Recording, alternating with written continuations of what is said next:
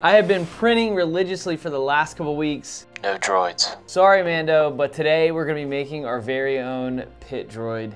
Let's do this. Now these files are from Droid Division on Etsy. The files are amazing. Everything prints super clean and the included PDF is super helpful. The big thing about this build is I'm going for minimal sanding and finishing. It's a robot after all. First, I'm cleaning up the prints, removing any supports, then I'm hitting it with an electric sander and then a coat of filler primer to see where that gets me. I'm not gonna lie, as much as I wanted to do minimal sanding on this thing, some of these layer lines were really bothering me. So I went back in with the electric sander and primer and then a pass of 220 sanding. At this point, I decided I wanted to try two supposedly quick methods of filling in layer lines with minimal sanding. The first is using Bondo filler mixed with acetone to brush on. You mix up some Bondo filler putty and acetone to an almost milkshake consistency and then you just brush it on. Make sure you're outside with this stuff because it's super toxic. I hit it with a pass of 220 and then switched over to the electric sander and then 320. This ended up working really well. A coat of filler primer and I'm pretty much where I need to be. For the body, I mixed up some wood filler putty and water to a milkshake consistency, painted it on, pretty similar to the Bondo and acetone process. Now here's my Bob Ross moment of the project.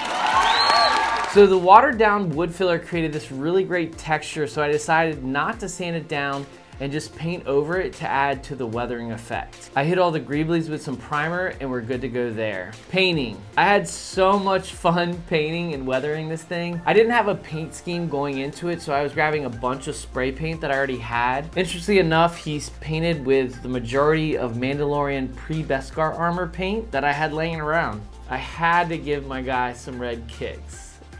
For the eye lens and light, I use this Halloween chrome mask off of Amazon. I traced the 3D printed lens onto the mask, trimmed it to size, and we're good to go.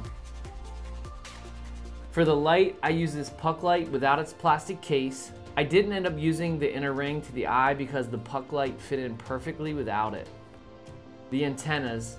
I picked up some of these metal dowels, trimmed one down, and they looked awesome without any finish work.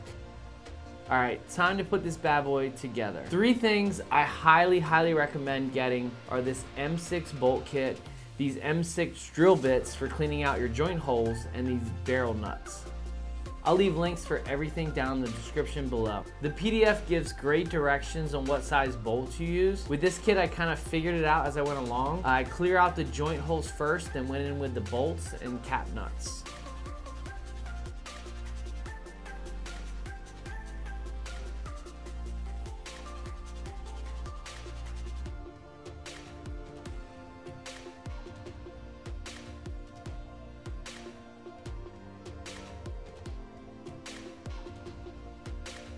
For the shoulders and hips, use the barrel nuts, insert those, and then you're ready for the bolts.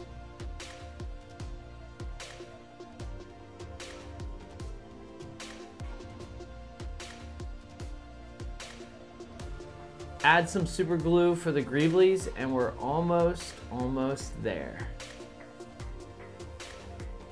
I started the weathering process with some brown acrylic paint mixed with water in this little spray bottle and sprayed the whole thing down, kind of letting gravity do its thing.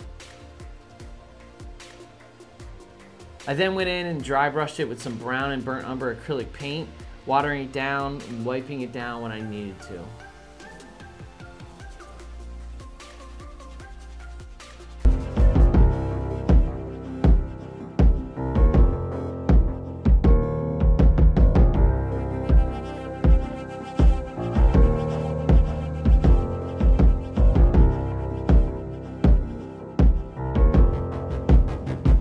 I can't even begin to tell you how much fun I had on this project, the painting, the weathering, and really just making it my own. So yeah, my very first droid build.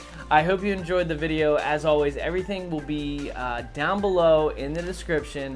Let me know if you have any questions, and until next time, may the force be with you. He's sitting on my lap, my special boy. Special Pit Droid boy.